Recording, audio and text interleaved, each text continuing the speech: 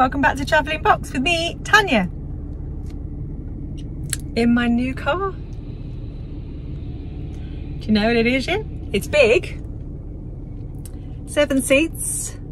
I've configured it to suit the dogs and stuff already. I've just spent all morning in here installing my dash cam. That was fun. So I now know the car very, very well, as I've had to remove panels and stuff to run all the wires through. But yes, here it is on my front and there underneath my rear view mirror, and the rear one is there on the back window. Oh yes, do you want to know what it is?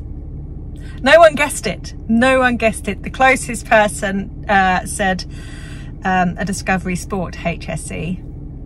No, this is a Land Rover Discovery 4 HSE, 3-litre diesel, automatic, with all of the toys you could possibly imagine.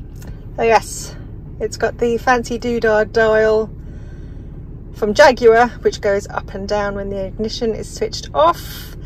Your suspension raising bits and doodahs there, your multi-terrain bits and doodahs there, your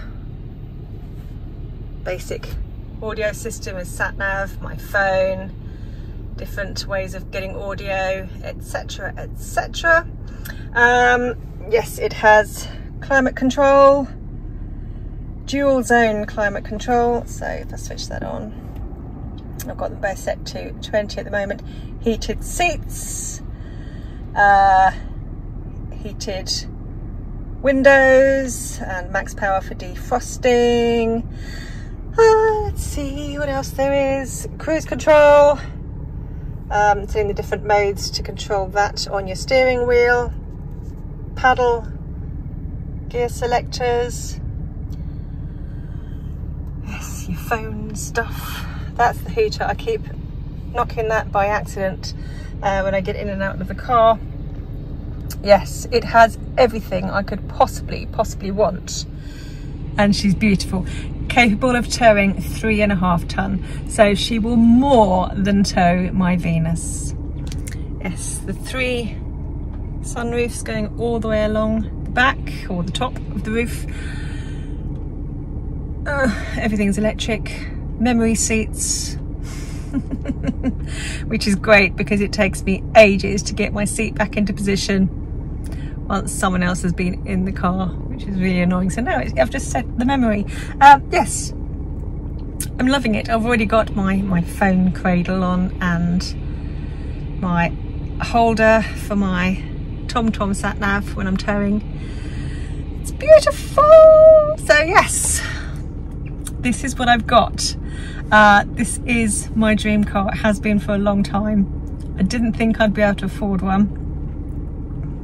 Still not sure I can, because whereas it ticks absolutely every box, the one box it doesn't tick is economy.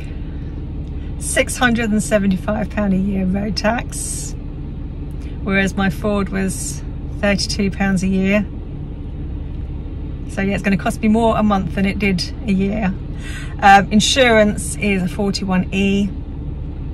Fuel economy is not as bad as I thought it would be, but still nowhere near the Ford.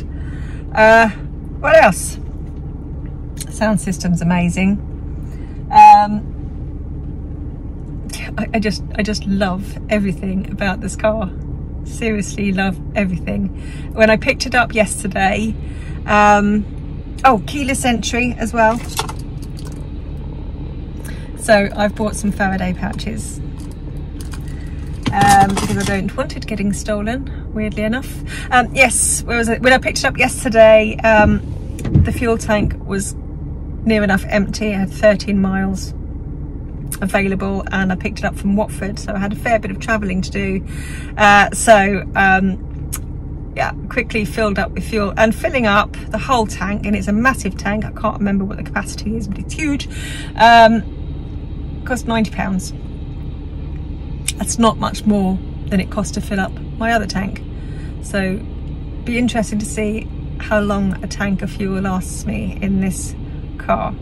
It doesn't have 13-pin electrics, it has the old-fashioned 12N and 12S, so I've bought an adapter. That's fine, I can still plug my 13 and still charge my fridge, which I couldn't do in my Ford because I only had a 7-pin plug on the Ford, so I could never have my fridge and freezer on when travelling, which meant stuff defrosted. Just grim. Yes, so that's it. Happy days.